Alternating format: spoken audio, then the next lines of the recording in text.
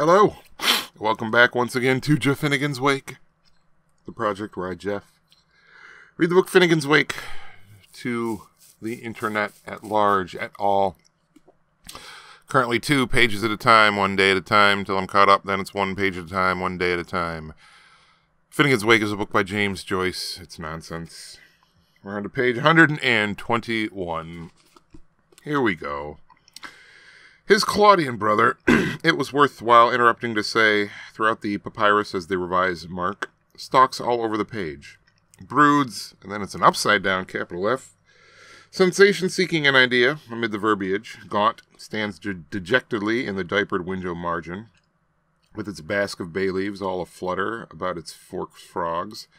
Paces with a frown, jerking to and fro, flinging phrases here, there, or returns inhibited, with some half-halted suggestion, upside down F, dragging its shoestring, the curious warning sign before our proto-parents' ipsissima verba, a very pure nondescript, by the way, sometimes a palm-tailed otter, more often the arbutus fruit flower leaf of the cane apple, which paleographers call a leak in the thatch, or the Aranman impervis through the hole of his hat, indicating that the words which follow may be taken in any order desired.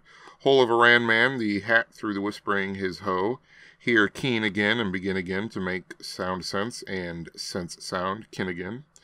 Those haughty-pitched, disdotted ikes, easily of the rariest in as droll as most of the jaywalking eyes we do plow into have, unconnected, principal, medial or final, always Jims in the jam, sahib, as pipless as threadworms, the innocent exhibitionism of those frank yet capricious underlinings, that strange exotic serpentine, since so properly banished from our scripture, about as freak-wing a wetter hand now as to see a right-headed lady-white don a cork-horse, which, in its invisible insolence, ever longer more and more morosity, seems to uncoil spirally and swell lacertine lazily before our eyes under pressure of the writer's hand, the ungainly musicianlessness so painted in sculpting self-sounder aha, as black artful as a pedatus and dumbfounder oho, oeprorois as 10 cannons in skelterfwig.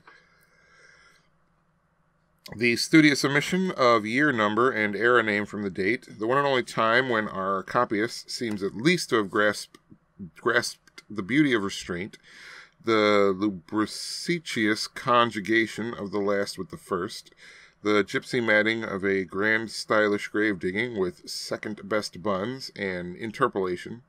These munchables occur only in the Butherbrauth family of MSSBB. Cod the 4th, Pep the 2nd, Breck the 9th, or the 11th, Lun the 3rd, Din the 17th, Sup the 30th, Fallup, let's see, MD, CXC, so that's 180. Is L5, D's 500, so 1690th. The scoliast has hungrily misheard a dead man's toller as a muffin bell. The foreshortened... It's gibberish. God damn. But we're working our way through it. I'd say I'm maybe a 1/7 of the way through, so progress, question mark. But that's page 121 of Finnegan's Wake here on Finnegan's Wake. Good night.